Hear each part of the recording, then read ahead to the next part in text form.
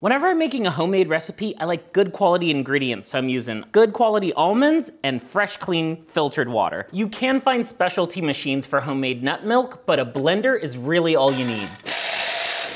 I'm gonna add just a little bit of the water in. So that's 1 cup of almonds and about 5 cups of water. I like to just add a little bit of sea salt to my almond milk, just really a pinch. But if you're looking to flavor and sweeten your almond milk, you can add dates, you can add maple syrup, you can add a sweetener of your choice, and even vanilla. Let this go for about 2 minutes. You're looking for a very smooth consistency. You need to strain the liquid. I'm using a nut milk bag. You can use cheesecloth or even a fine sieve. Now with clean hands, make sure you get all that excess liquid out of there. This really took no time at all. This will last in the fridge for a few days, but it's so easy you can have fresh almond milk anytime. All you need is to give it a good shake before you pour and enjoy. Problem solved.